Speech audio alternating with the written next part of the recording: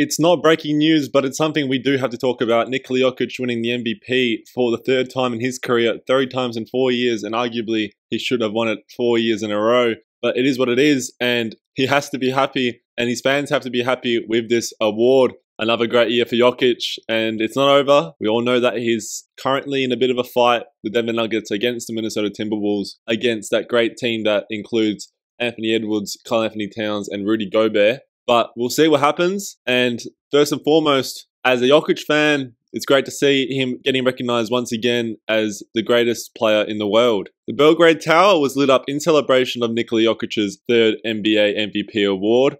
And you can now call him MV3, the new nickname for Jokic. It's a great achievement for the Joker. Jokic at this point is even bored of winning the MVP award. In a quote here talking about the 2024 MVP race, "I'm kind of used to it, so I don't even pay attention to it."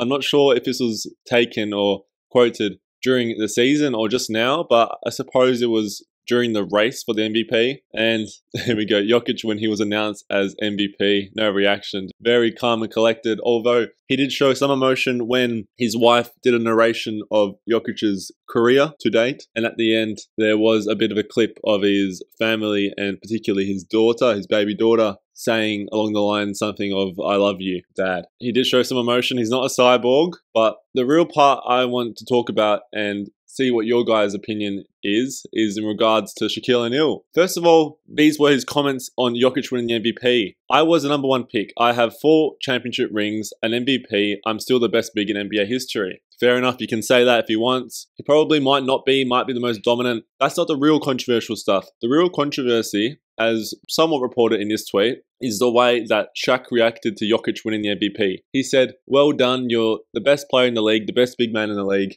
but you didn't deserve the MVP. Shai Gilgeous-Alexander did." And he said it right to his face. Jokic just sat there and took it and laughed it off. I think Jokic is quite intelligent and sees that Shaq is just a bit jealous. Nothing to be upset about. Just a man who is getting a bit old, isn't he? Not to be ageist, but you start to really lose touch with reality, don't you, as the years go on? And that's the truth for Shaquille O'Neal. As Darren McKee says here, "I'm stunned with how Shaq reacted to Jokic, shocked, weirdly personal and jealous. Talk about spoiling the moment. I'm sorry Jokic had to sit there and hear it.